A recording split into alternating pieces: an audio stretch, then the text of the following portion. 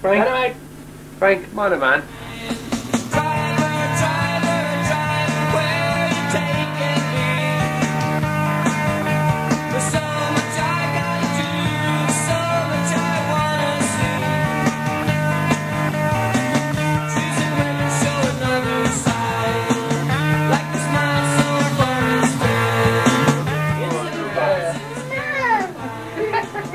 Can I Be Frank is all about capturing real, authentic, unedited conversation.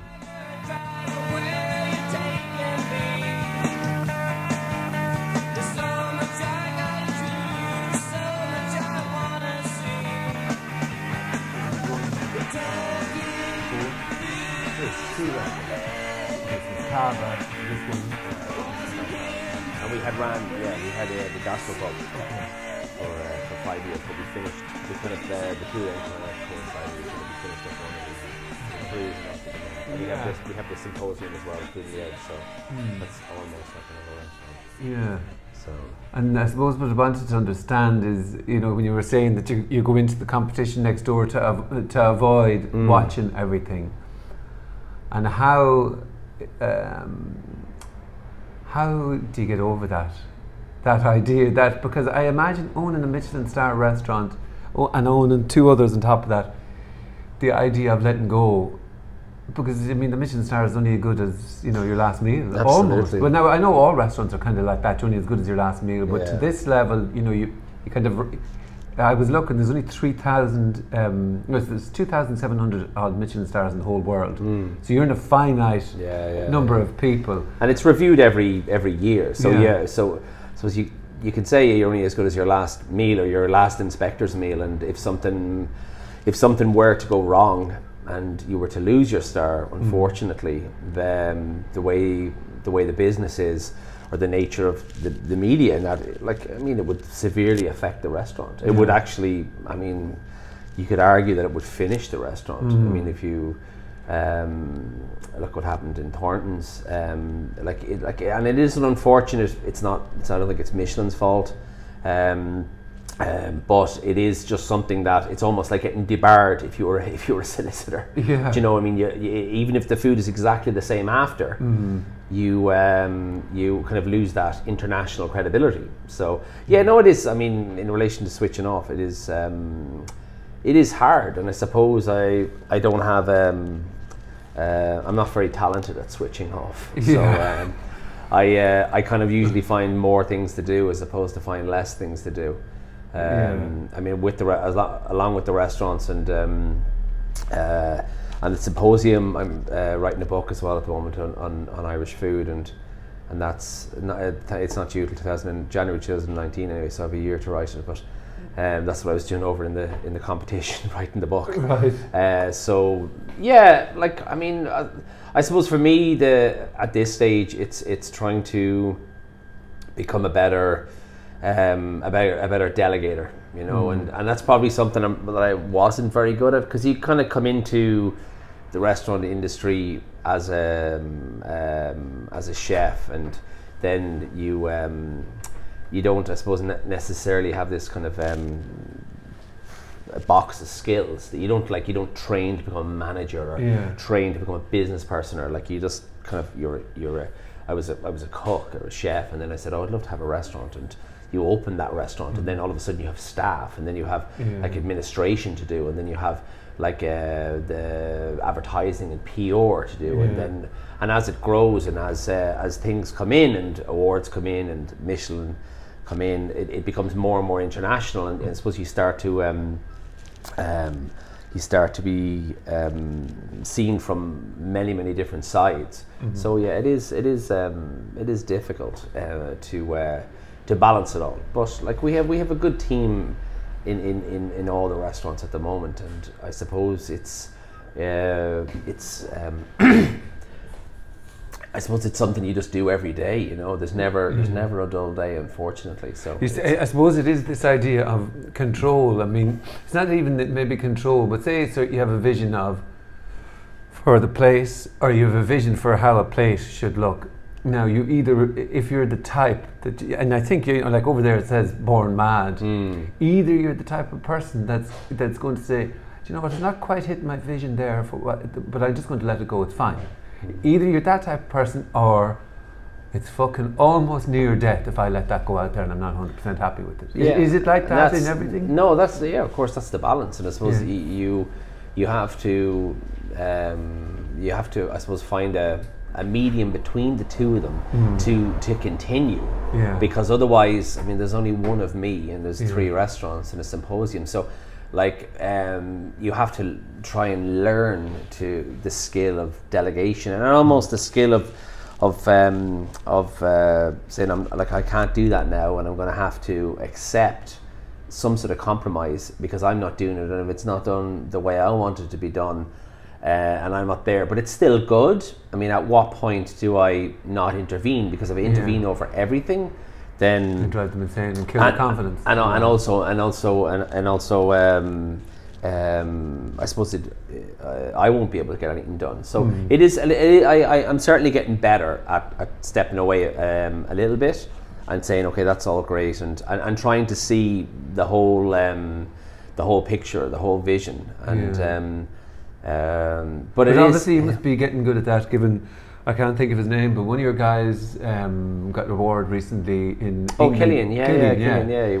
So, I mean, that obviously comes from, well, now I don't know his history, but I mean, he's come from here, so if you were totally a fucking nut job, none of your staff would come out and do well. No, and we really try and nurture talent, and like Killian is, sorry, I'll turn it off. Killian is a really talented chef, and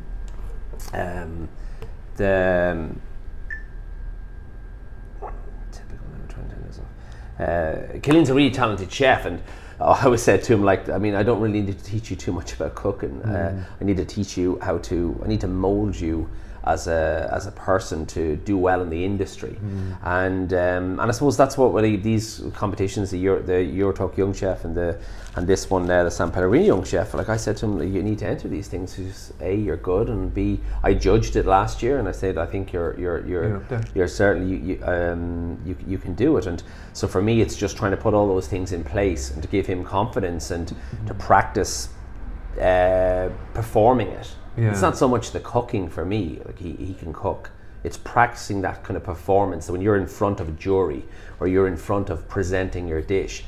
And so for me, like it's very important to, like, not to be a nut job in the kitchen, and the kitchen has a long history of nut jobs and screaming and I suppose putting people down, and there's still loads of it there. But I mean, I really think that if you can't run your kitchen in a reasonable way, or your business, then, like, there's something wrong with you. Because I should be able to either be in service or sit back, either way, and everything should line up. And if things aren't lining up, then I need to intervene and say, look, we're not going to do that, or this is not the way we're going to act, or because it has happened, and I've worked through it, and I've worked under people like that, and it's just, I find you get the same result happens anyway. I mean, the customer gets fed. If there's a mistake and I lose the plot, what happens after that is pretty much, I've learned now the same bloody thing, you know. I lose the plot, you give out to someone, you do the dish again, the customer gets fed. But do you find then, so say in identifying somebody to come and work, I mean, in terms of staff, you've from what I was reading, like, you've done well as well with people that have been with you. Yes. I mean, so when I was running a business, so I would have been controlling at the start, and the control wasn't that. In fact, I recruited better people than me. You know, they were definitely better than me, but still, I needed to know that they felt the same way that I did, or felt that kind of, I don't want to say worry because that brings it stress, but that wanting to do well, and it's either there or it's not there in somebody's. You know, that kind of, if somebody comes in and you get the impression that it's done. You know, that it's already over for them. They've learned everything. Yeah. Do you know what I mean? How do you spot somebody, or how do you? I know it's very difficult in the west of Ireland. I suppose it's even harder than in Dublin, trying to recruit staff, and sometimes it's just pure luck. I mean, Michelin helps a lot when you're looking for looking for people to join your team, and also there's like this reputation. I assume that when people leave here and they go off to work elsewhere, well then they say, oh, it's a nice place to work. I mean, that's all I want anyone to ever say. I mean, it's a nice place to work, and you learn a lot, and there's a sense of discipline about the place. I mean, I definitely agree with you that, like, for me, it's very important that you always hire above yourself, you know, that you I think a lot of people, particularly small business owners, struggle with that because they need to be the most important person, or they need to be the best, and so they don't want to challenge themselves. But for me, like, I really need people in here that are better than me at certain things, because for me, I'm trying to orchestrate something, you know. And the same if you're a conductor in an orchestra, you don't need to be the best violin player, you don't need to be the best fiddle player or whatever. You need to get a really good violinist to fulfill what you see. So probably trust then. It is. I know it is trust, and it is difficult because I suppose when you hand over a lot of trust to someone, then you need to that trust has to be balanced, and it's I suppose it's more difficult today than ever because you have like social media channels, and so it's not like you just have one way of communicating with the restaurant to the outside world. That if you have a bunch of chefs in here and they're all successful, sure, they can communicate with whoever they want, and how to manage that is a very new thing. You know, it's not something that I'm used to, or so. Like when you say like, well, this person was contacted by the media, or that person, I mean, how to intervene and how to balance that. And we have a PR person, and I try and liaise with her and say, like, how do I deal with this, you know, like this you almost need for dealing with the press, that is, you do need media training almost. Oh no, absolutely, because they literally, I mean, with the media you get the best and the worst. You get people who are interested, journalists who want to write a story about, oh God, I love the idea of veneer and what it's doing, and then others that just want to, I suppose, use that idea to make a story. And in that sense, I mean, and I suppose I've fallen into the trap before, that if you just kind of naively assume everyone is nice, and then you meet everyone, you give them all your stories, and then all of a sudden you go, I didn't say that, or that is not the context for that I gave them that piece. But I suppose you learn after a while, I mean, what to say and what not to say, and just try and be a little bit more careful about well, it's like you see Michael O'Leary in action, and he is epic. No matter what way the conversation they try to take the conversation, he will bring them back to the 3 points that he wants to make, and it's those repeated over and over again. Now that's different. It doesn't do that. It's almost political. But you know what I mean. But I suppose you need to become very clever, and just you can see why. I mean, whether it's Michael O'Leary or politicians, why it's increasingly difficult to speak, because I mean, things said in one context put into another context sound completely different, you know. And I find that almost intolerable, though, even in anything. Like we won't go into it too much, but I mean, you put something like on your Twitter, "fuck off," right, or whatever it was, to the people who didn't turn up. It's not even a thing. And suddenly I read that yesterday, and I thought fair fucks. You know, and I'm sure you got a lot of that. And then there's other people who will say, how dare you use the F word? You know what I mean? No, that and that's and then you get, I suppose. But it's to extreme extents now, I think, where people are really, especially in the mainstream media, people will almost live and die by a couple of sentences now. I find it. No, and I suppose it's even like when we closed for race week this year. And I suppose it was a decision we made just for this year, and we said, look, we'll see how next year goes. But there was like, of course, 50% people agreed with us, 50% absolutely thought it was intolerable, and that it was like an elitist, and that like I didn't care, and I didn't close all the restaurants, I just closed here, and that I was anti-Galway and all these stupid sentences. But I did have journalists ringing me, and under the pretext of writing a piece about Galway, and unfortunately I got caught out on one or two occasions where I just naively thought, oh yeah, and cool, I'll answer a few things about Galway, and then it was put into the context of closing the restaurant for a week, and everything sounded wrong. Everything that I had said was not in the context of me about doing a piece about closing the restaurant. So I suppose you have to You have to. Well, that's the thing, though. That's where so I don't edit anything. But I think there is that thing where 2 or 3 sentences, then that 5 words takes the headline, and then it's repeated throughout the article, and that's it. There's no. Yeah. I mean, something you could say, like something really innocuous that you could say in the middle of an interview. If that becomes the headline, it becomes the most important thing. Yeah, I love the headline that Frank McCoy said, "People are assholes." Yeah, you know, that'd yeah, be a great, yeah. Most people. In fact, I can be an asshole, but. Did I read? I used to be a postman. Now I cook and write. Yeah. No, I was actually a postman. I suppose it's a little bit of a joke and a little bit of the truth. No, I did. When I finished school, I didn't know what I wanted to do, and I had cooked a little bit during my last couple of years in secondary school, and I was a postman for a year, and. I put it up there because I was constantly, when people see me now, and I'm a chef, and I suppose from the outside I'm a successful chef, and I have 3 restaurants, and then they look at you and you go, oh, you're a chef, and so but on the inside of me, I still feel like I'm, I suppose, in pursuit of something, and that's why I suppose I put up that post saying that I used to be a postman, how I cook and write. Just to keep try, it humble? No. Yeah, to keep it humble, absolutely, and also to to try and show people that when they go, oh God, you have your life sorted, but you have your life sorted now. You have 3 restaurants and you have 2 children and you have a house. I mean, I don't feel like it's any more sorted than anyone else's life, and so I think, look, I cook and I write, and that's what I do, and.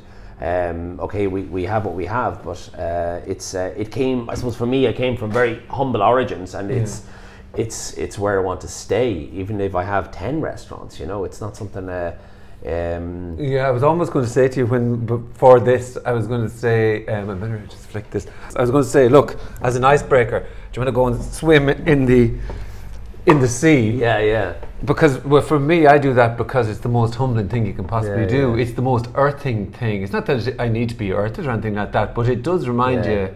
Oh no, I do it occasionally. My brother does it every day. My brother, does he? Jerry, he's a loon for it. Oh my God, he goes in the middle of November. I don't know how he does it. And he has a restaurant.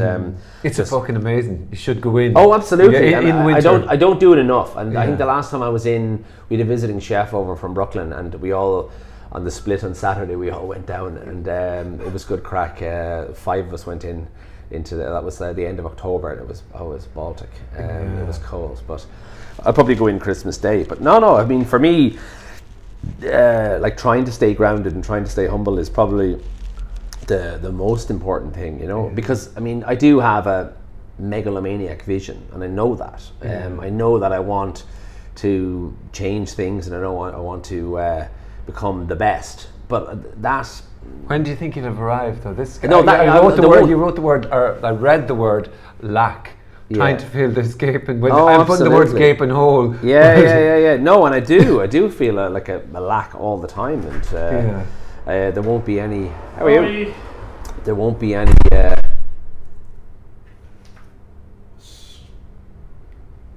Cava, Spanish. Yeah, I can drop that over to them. It's Cava. It's over on Middle Street. Ah, sorry. Okay, no worries. Thank you. Thanks for that. I know, and I suppose I need to balance that, and like I suppose I do have a bit of a split personality in the sense that you want to be humble and meek, and then take over the world. Yeah, and it's a difficult thing to put together. When you say that lack now, I was just curious about that idea, that because that megalomaniac thing of trying to whatever, you know. On one hand, it's a lovely thing. On the other hand, it's insatiable. Do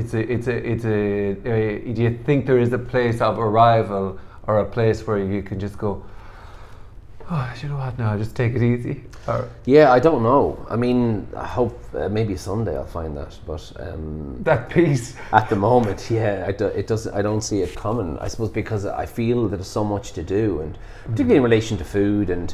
In Ireland and through the various different channels, whether it's the restaurant, whether it's the writing, or whether it's the symposium, of trying to change things. And for me, I mean, maybe the difficulty or the lack is that my focus is the process. I suppose I'm not really focused. I'm not a results-based person. Like when I do things, like when we opened Tartare, I just felt, oh right, great, it's open. I mean, it's the process of opening it and putting everything together and putting the menu together and getting everything lined up, and then saying, oh great, it's there. And of course you have to manage it and you have to keep an eye on things. And but for me, it's the process is the most important thing. And seeing the changes from that is a good thing. But it's never really my.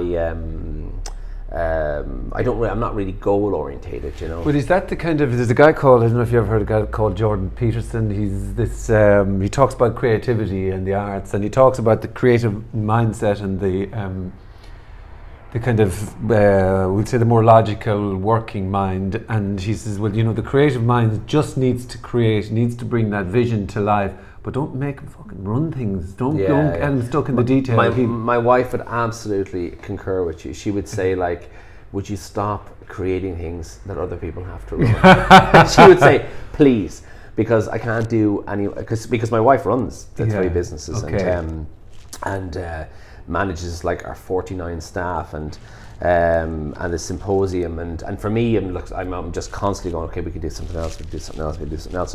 And so there is a yin yang thing there with my wife, and that's probably because you work. I'm not saying you work. I don't know if you work, but that yin and yang definitely helps. Yeah, and we work together, we live together, and with the kids together. And so there's always a bit of difficulty and conflict because I'm the one kind of pushing this way and she's pushing this way. But there is, I mean, we hold it together for better or worse. And but it is like, I mean, I am not a money person. I am like, do not even go near the money. I don't generally don't know what things cost. Like I'm just like I'm like an accountant's nightmare, because I just like going, that is really good and let's put that together. And so she's the one that grounds it and go, like, let's not do this one, let's do this one, and let's pull it back. And my staff are like that as well. They'll say, like, let's not get this or not get that product because that's really expensive, or not selling it, and let's balance the things together. And so it's all it is all about balance, you know? I think it's fascinating though. Do you think that idea that, I mean, we're all the same, or I mean, blah blah, but there is that thing, you might call it a lack, or you might call it that you're trying to fill, or it's the creative mind. So it's almost like he'd talk about entrepreneurship being the same as artists. It's the same type of mentality where somebody just has this compulsion almost to create, and in little ways and in big ways. And so when you describe the process, so the process is what you're looking for. Yeah. No, absolutely. You could be running around everywhere trying to find things, but really that's what you're looking for. No, it's just the process. It's just the process, you know, and it's like but I suppose it's learning that as well, because sometimes you get mixed up in everything, and what I suppose the media wants and what happens with the restaurant, and like you're always kind of in a mix of confusion to a certain degree, because you never know the outcome, you know. I mean, when we set up in there, we didn't know what was going to happen, and 6 years later what we are now is something very, very different than what we set out to be. But it's a constant evolution. What you set out to be? I suppose what we set out to, we set out to open a small restaurant that focused on Irish food, and then it became like an international phenomenon that won a Michelin star. So I suppose when we all sat down at the beginning,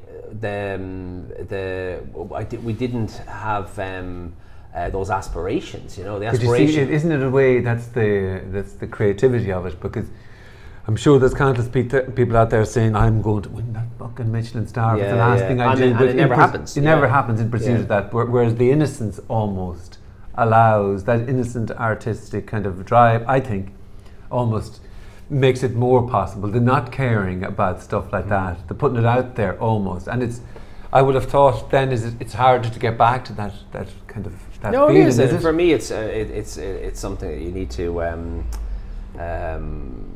constantly do, and that's what we're trying to, I suppose, do with Tartare is like trying to get back to what are we trying to do? We're trying to give people really good food and give people really nice wine and good coffee and like whatever else happens along that way, I mean, let it happen, you know. And maybe it's post an year and going through all of that stuff and with media attention and national and international press, that it's like, just like for me, just with Tartare, I just want the people that come in and eat to be happy. If an award comes, an award comes. I don't really care if an award comes. It's like, it's not, I didn't open it to get more awards. Do you think you opened it to take? Well, I'm not so obviously.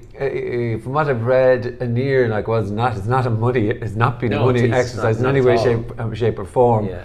But do you think there's a party that will say, well, over here I can take more risks and I can fulfill that, I can do more things, or because you don't want to risk here, or you know what I mean? Yeah, is there a part of that? They're certainly like complementary, you know, and Cava is the same. I mean, that they all work in balance with each other. I mean, because again, here is an ear is like a labour of love, you know, and it's an ear is like a little research project that you do when you get funding.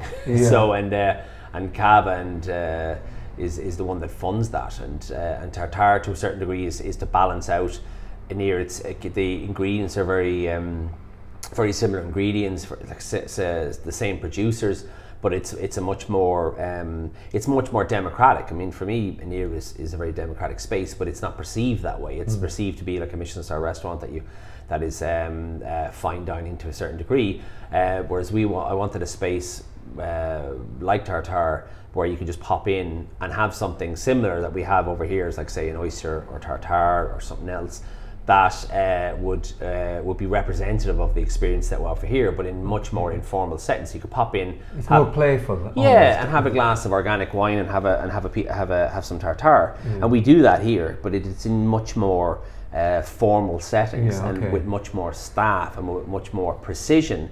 But for me, there has to be that kind of flow, that kind of creative flow that Tartare allows, and yeah, I can try a lot more things in Tartare that I can here, because so if something goes on the menu here, it has to be like it has to be exact, and it has to be to the point, and it has to balance with everything else.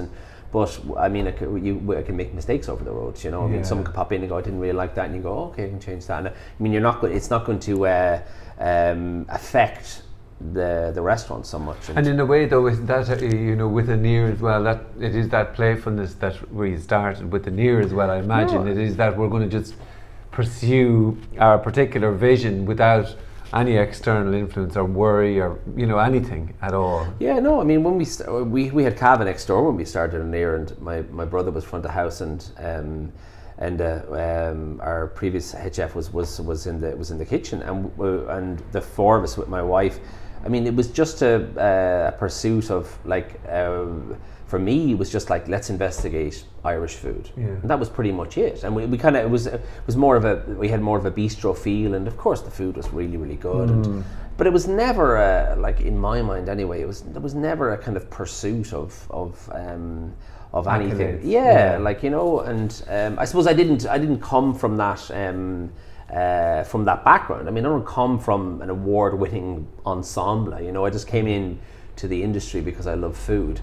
And that's what I continue to pursue. Is that right? Yeah, and that's what I continue. I think that's fucking phenomenal. I love that. And that's what I continue to pursue. That's all. You know, you learn from others, you teach them, and you keep going. And like, as if you have customers who are happy eating, then like that's all you need. And if you get awards, you get awards. But I just think that I suppose I've only learned that in retrospect, you know, because when I started, it's great to be invited to award ceremonies, and it's brilliant, and it's not to take away from them. They are really good, and they do play a role. But unfortunately, they just become, the whole industry becomes just about the awards, and then it's like when you have different, like the myriad of different lists all around the world, and who's on them and who's not on them, and like I think we just we lose focus of what we're trying to do. Well, it becomes an awful lot of patting on the back as opposed to the artist. Yeah, and then it becomes a lot about politics and who came into you for dinner and did they come in, and it's just. But it's in saying all that now, say you're all in the kitchen and somebody comes in, does it happen like this? Does somebody come in and go, these could be the judges? Oh, absolutely, yeah. And then you gotta, I mean, I think it's just. Do you all gawk out? I'm just curious about it. It's part and parcel of the industry. It's just something that happens, and you can't. I think it would be stupid to deny it and go like, I don't really care. And I'm not the type of person that says no, I don't care. I suppose I'm just more of a person that says, look, it's not the most important thing in the world ever. But of course, if it must add to the adrenaline. Oh yeah, if somebody comes in and says something. If we have Michelin in, or we have anyone else in at Food on the Edge, we had a lot of top class chefs in, and it does add to the energy of it. Yeah. But then for me, like, I mean, I'm a weird one, and we had Paul Muldoon in, and Robbie, my sous chef, was saying to me, I was more afraid serving Paul Muldoon than I was the Michelin inspector, because I was like, you're the real Paul Muldoon, and he was like, I am.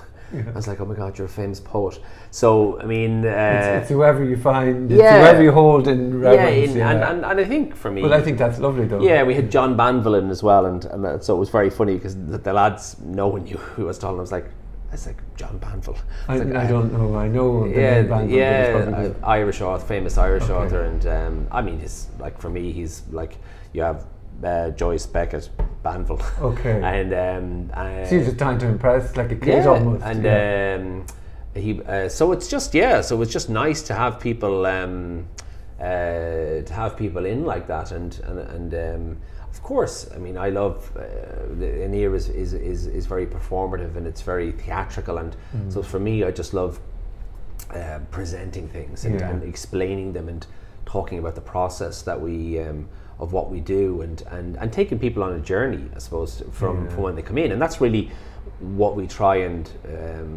distinguish ourselves with other, I mean, Michelin star restaurants, right? Like I always feel all we can add is our personality. That's all I can add. I mean, food. That's your differentiator. Yeah, good food is good food, and you can go all over the world and you can have amazing food. But if there's no personality behind that food, then for me, there's a lack. You know, I mean, I need to communicate myself in that food, or if my staff are here, they need to follow through with that message. Say, this is what we do, and we're proud of it, and that's what shapes us. I think it does come down to it again, that the artist's way, or the purity of that, in the sense that really you're given a piece of you. You know, if it was once removed, it wouldn't have the same emotive feeling.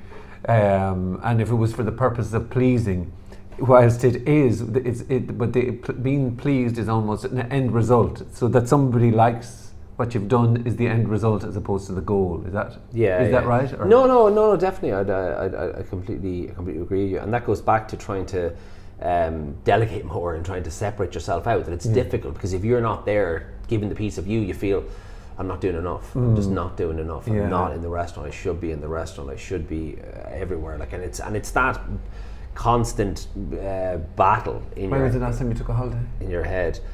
Actually, we went on holidays in May. Actually, the good thing about kids is that they force you to go on holidays, because you have to go. We went for a week in May, and they force you to go away. But yeah, really, if it wasn't for the wife and kids, I probably would just work all the time. I mean, even I was in Finland last week, but I was working, and like, I actually enjoy.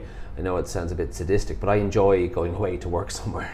And if you go away to cook somewhere, I love that, because you get out of your depth. You're back on the edge again, though. Yeah, and it forces you go into circumstances that you have no control over, and then all of a sudden you have to do what you normally do. And I think then you come back, and then you look on the place with fresh eyes, and you go, God, like, no, this is when you go back into your structure. Because I actually went to cook with a friend, Sasu, in Helsinki, and he had come over to cook with us in March. But I went over to cook with him, and he's got a little clot in his leg at the moment, and he couldn't work. So he worked 2 hours with me, and then I had to run his kitchen. Wow. And he left. So on Saturday lunch and dinner, and I couldn't imagine just dropping someone in, because you're only as good as your team. Just dropping someone in here and going, you'll be grand, the lads will take care of you. But it was good, but it's still it pushed me to be in an alien kitchen and then have 20 customers for 6-course menu and make sure not that the food was right. The food, sometimes the food is the easiest thing to get right.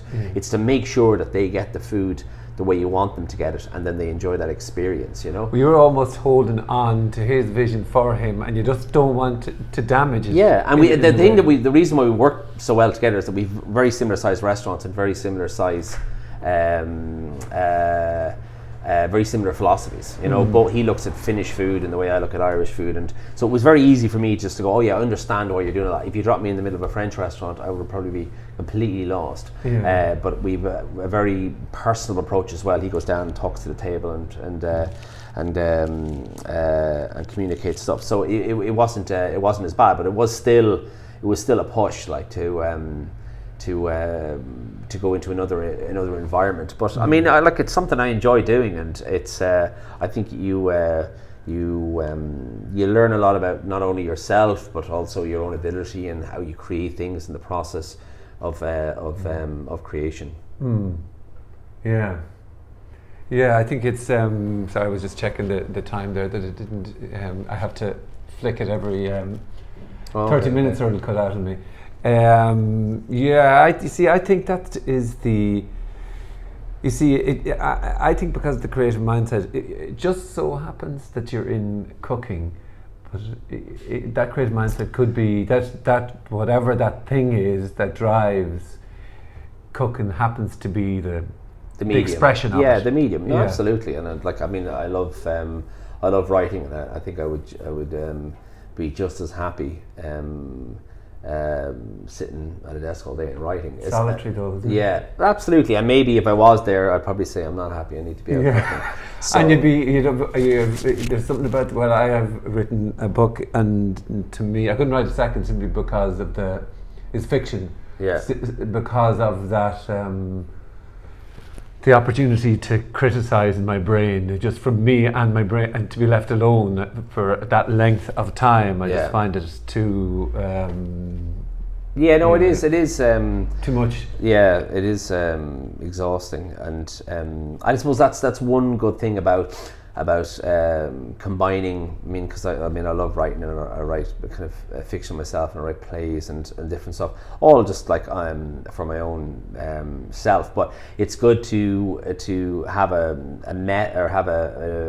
avenue of release for that writing. So when you write about food, for me, it's a lot easier because it has a kind of more of a shape on it, and it has a kind of it's more process orientated. If I have to write a column every week, there's times and it's on this vegetable, that vegetable, and I have 350 words. It's very like, there you go, send it, done. And it still fulfills a certain part of creativity. It doesn't like give me the same, I suppose, pleasure experience that when you just create something. But even writing the Irish food cookbook is still, it's a mixture of history and imagination and recipes and tradition, and like, so there's a lot of stuff mixed up together that I can put into it, because it's not like it's a recipe book. It's not an academic treatise, so I don't need to prove something. And as long as I'm in some way correct, because like, I mean, I have a very academic mind as well.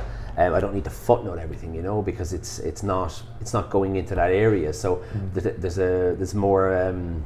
A bit more of an imaginative experience that you can have with the text. And like, what were people eating when they first came to Ireland like 10,000 years ago? Of course, no one can prove that, and you have to kind of look at kind of archaeological stuff and then create recipes from that. And whether or not you get a food historian that tells you you're wrong, it doesn't really matter, because like, that's not my point. My point is not to prove. My point is just to, as an imaginative exercise, to see, well, what were like the farming communities 5,000 years ago? What were they eating? And they had pigs and they had this, and who's to say they didn't do this? And so it's just about creating recipes based on that kind of imagination, you know. It's funny, and totally, like, I interviewed a guy he does traditional Irish heating through Irish herbs, and so from nettles to, and he's researched for 7 or 8 years, and he goes out, and you know the way you have things like goji beans, for example, and we all go, goji berries, oh, they're amazing, because, you know, we've read it somewhere. And he said, but there's countless things like that are out in the wild that are free, and in Ireland that we would have used all those years ago, and we never because they can't be marketed and because no money can be made from them, they don't mean, you know, I've come across similar things, and because one of the parts of the book is on wild food, and I'm only just coming across it every so often, but like wild food as a medicine and as like folk medicine, and this helps rheumatism, this helps coughs, this helps, all of that stuff is there, and it's not marketed anymore, of course, and not used anymore, because of course we have modern drugs and you go down to the chemist and you buy what you need. But talking to some of the foragers, like who still continue that and make these little tinctures and these little shrubs, and this one is for this one is for if you have a cold, and because it's made with rose hips, and rose hips are full of vitamin C, and this one is good if you have like pains in your joints. And I mean, for me, that's still really useful information that we need to keep in the contemporary mindset. Yeah, then it's not lost. Things can be lost. No, easily so. It comes down to nourishment though as well, isn't it? Yeah, no, absolutely, and easily so. And I think each it's important for each generation to I suppose to assess the stuff of previous generations and then put it into a new format, so that generation can understand it. And it's not so much as just kind of like getting the recipes and then just showing them to a new audience. Really, you have to tailor them and rewrite them and represent them so that this generation will recognize it. You know, I mean, I was looking at recipe books from the early 1700s, and they're really great handwritten recipes. But like for me, I'm trying to take the essence of that out and saying the essence of that product and put it into a contemporary format. So we can say, oh, that's really nice that's based on an old recipe, but we can still make it now, rather than, and maybe it would have been more spiced or more acidic because they had no fridges, or they had to mask certain flavors. And for me, you need to try and strip that away and say, well, what were they trying to do? I mean, okay, one particular recipe, they're trying to preserve oysters, and well, how would we preserve it nowadays to our palate, and what would that taste like? And so we're keeping with the tradition, but at the same time we're innovating it slightly. So then the next generation can go, God, when you think about Irish food, I mean, what do you think about? And for me, that's the burning question: is that how do I redefine Irish food for another generation, so that when the generation after me says, no, Irish food is more than the sum of lamb stew and potatoes, because this is a book. Yeah, that's what, in a way, that's come out of, or that's where you're at in what I've read. That kind of passion. I find it. So I grew up, and my mother used to burn the carrots. I could smell the carrots on the way down the driveway. My granny used to burn the sausages, but I used to burn them so much in aluminium. Okay. And then when you eat them, you could taste, and the beans, everything. You can taste the crust, but I'm telling you, burnt carrots though. You probably haven't. No, burnt a carrot. I haven't. That's hard. Burn a carrot. It's just the most disgusting thing. And she used to just say, do you know what? It's grand, right? Yeah. And you could smell it coming down the driveway. But I suppose, like in your family, where did it come out of? There's a few of you who were involved in restaurants. Industry, but I really don't know. I mean, because my father's a scientist, and I have no idea why. Was there good food cooked at home? No, not particularly so. I mean, my mum could cook and bake, but I mean, not like in the same as every other household. And like I interviewed a jockey yesterday, right? He said to me the last thing on the planet he wanted to do was getting a horse. He's retired now, but the last thing he wanted to do was getting a horse, and then he went out one Saturday, got up and went, holy fuck. Yeah. This is amazing. Yeah. Is there a moment for you? Yeah. No, like it's hard to think back. I mean, or to be precise, and because I'm creative, that it's hard sometimes to think of like, am I just imagining that? I mean, or was that a point where I said, I mean, I did home economics in school because I had asthma, and there was woodwork or home economics, so I just had to do home economics, and I started to cook.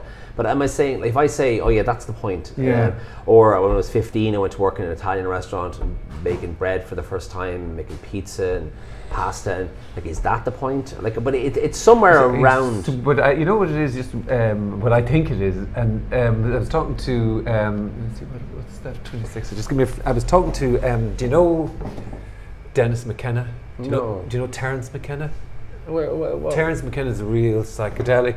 Terence McKenna. Oh, I do know. Yes, absolutely. Okay. Yeah. So his brother wrote a book on Joyce. Really weird one, because I came across it and I read it, and it was more. It's on Finnegan's Wake, but it was more about mushrooms, and Yeah, well, there is a huge amount of that. It'd be a great conversation to have with you. So, I've got into that whole area because I just think the psychedelic research that's going on now is phenomenal, especially the mushroom. If you're into fungi at all, you should go and listen to a guy called Paul Stamets. If you haven't, he genuinely will blow your brain. He knows so much about mycology and fungi. Well, it blew my brains.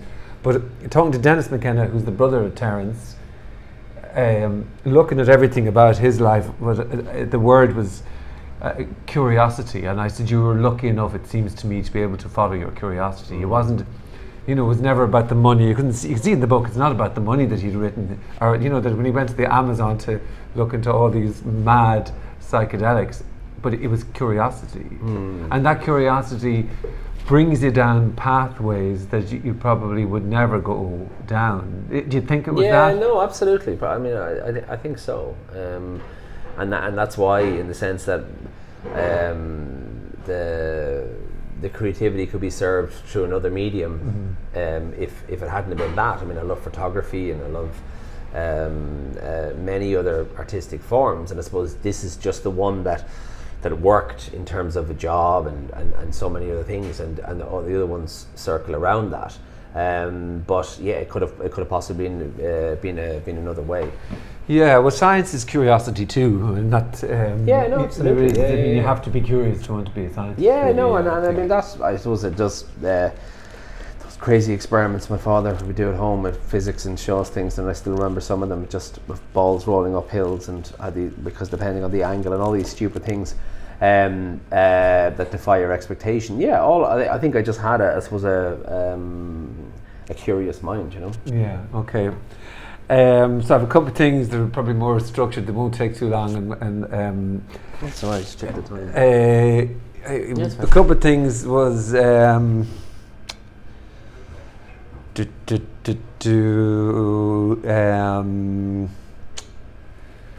How do you respond to somebody going on to TripAdvisor and going, criticism? Yeah. How do you respond to criticism in general? Sometimes well and sometimes badly. I mean, I don't read TripAdvisor anymore. Yeah. I don't look at it at all.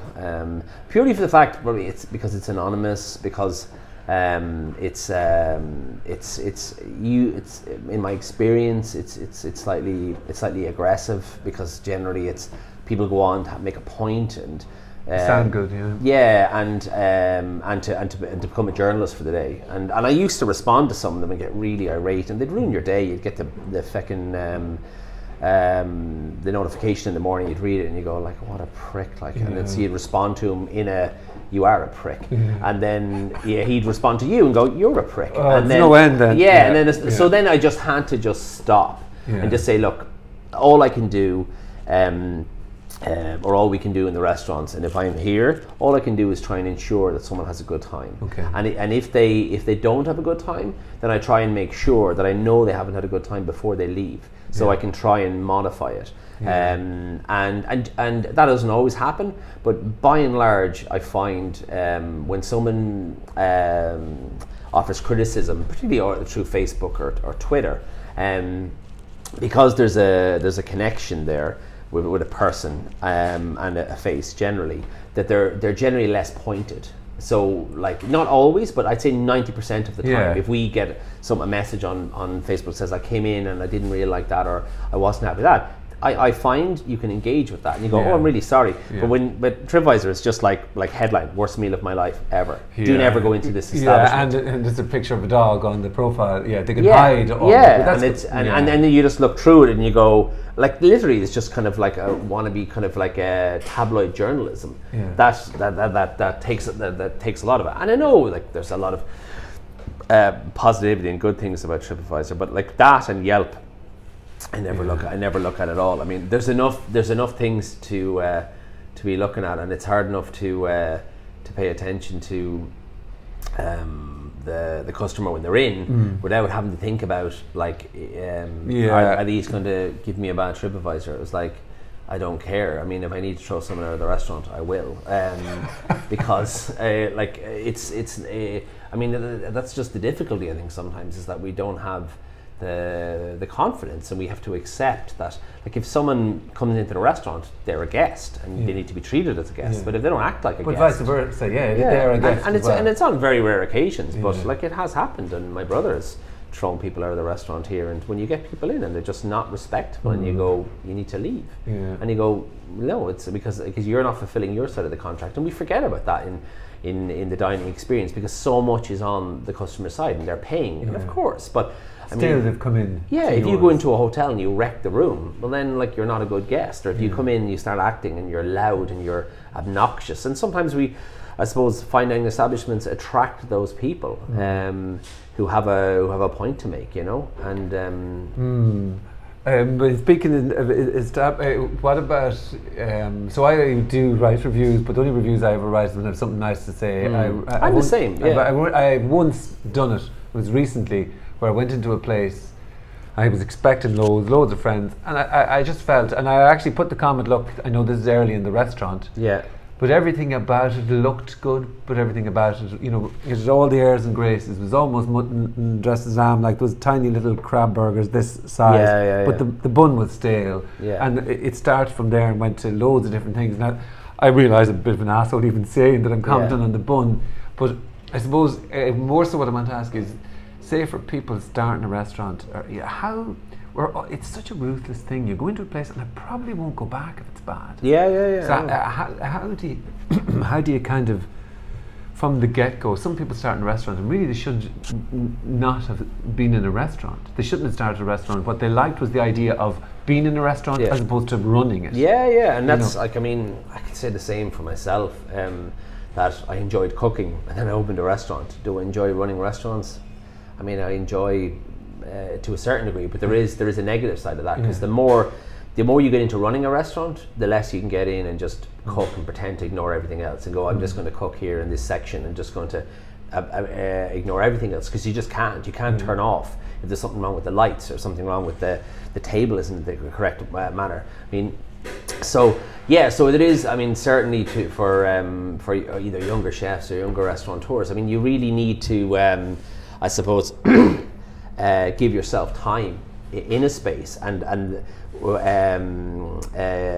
working whether as a chef or working in management to try and navigate towards, like, saying, is this something I want to do? And I probably didn't give myself that space. I was a chef, and then we got a chance to open Cava, and I opened Cava, and we did it on the fly. We did it with no experience of management, no experience of running a company. We just had to set all these things up and just learn on the complete fly. And I probably would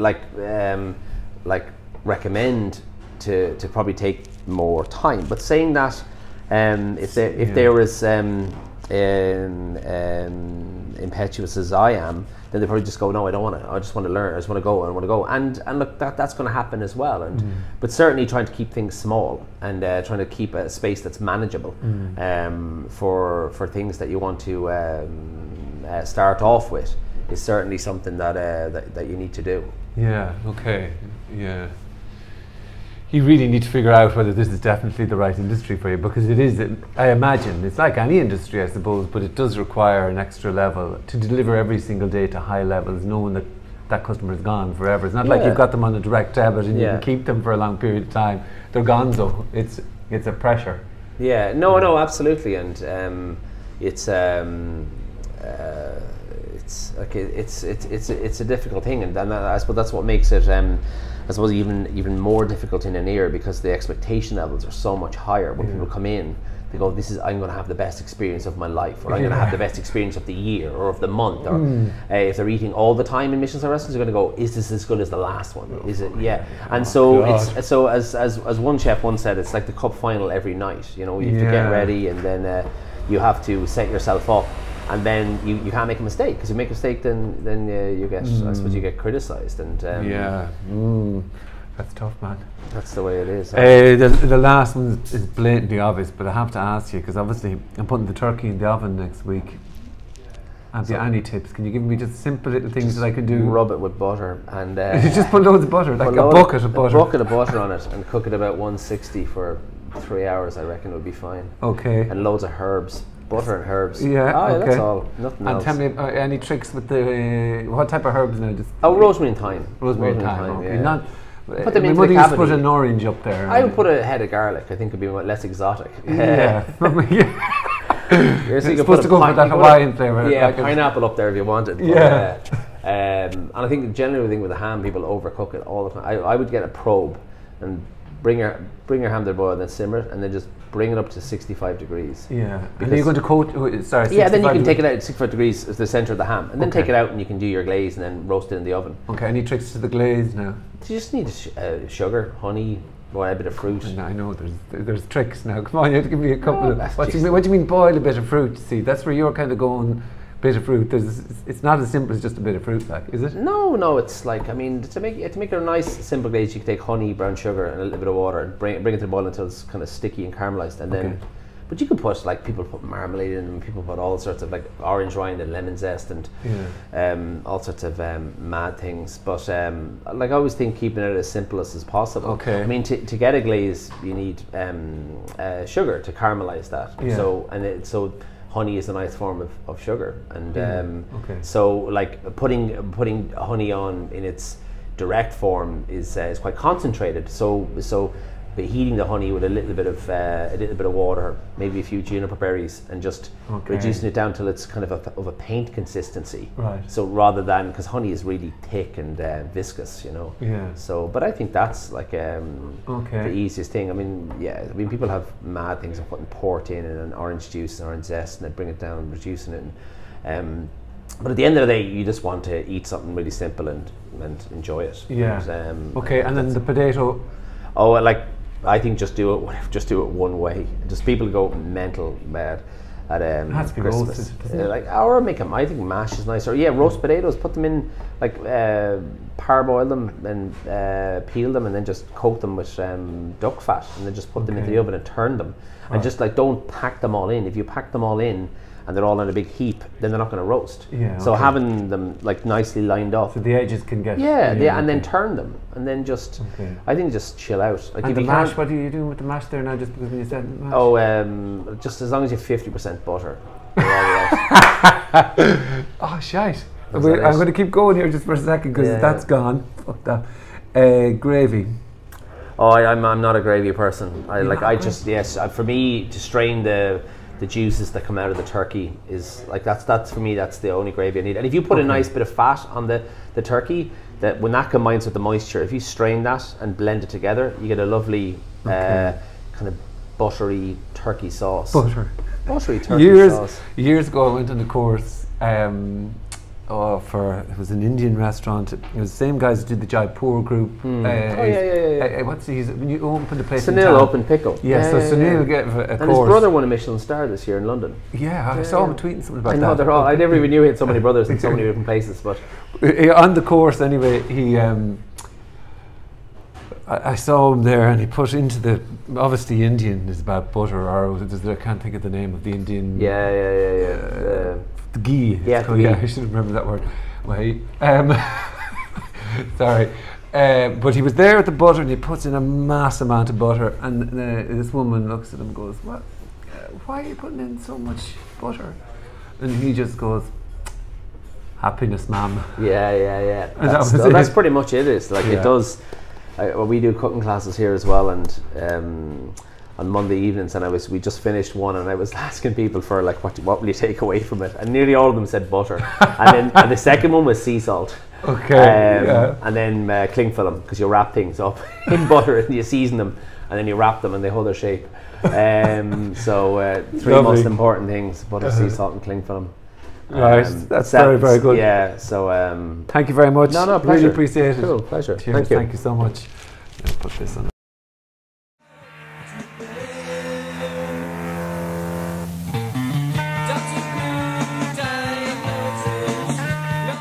Hi, if you like the conversation that I just had and you'd like more, please hit the subscribe button. Thank you. Frank, come on, man.